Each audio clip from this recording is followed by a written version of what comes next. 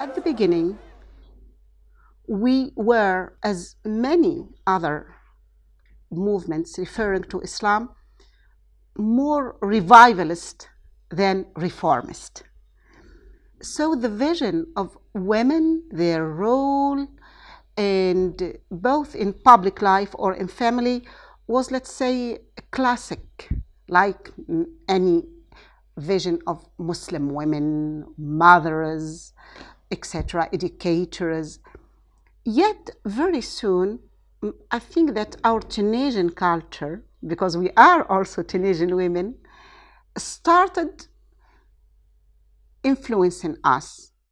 The Personal Status Code is the very advanced and progressive legislation voted by Bourguiba, so by the modern state, and forbidding polygamy, forbidding forced marriages, and implementing equality between men and women in work, wage, etc., and many other measures. And of course, making divorce a matter that shall be settled by courts and not by ma'zoon. These are, let's say, some elements of the Personal Status Codes. So we ask the question, is it a code accepted by our movement or rejected? The discussion was very hard, but by the mid-80s, the issue was settled. Personal Status Code is ours.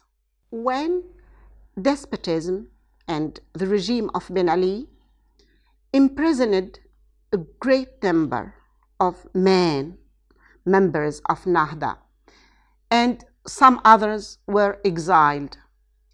This obliged women, let's say, as wives, daughters, mothers, sisters of political prisoners, to react and to become leaders.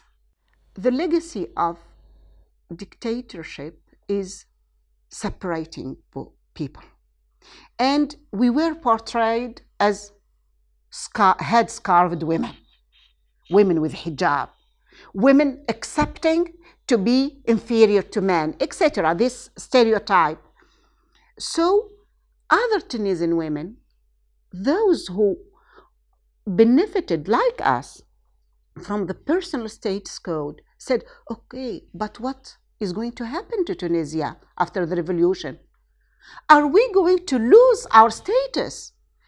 Does this party referring to Islam will bring us back to the past? And there was a great deal of fear.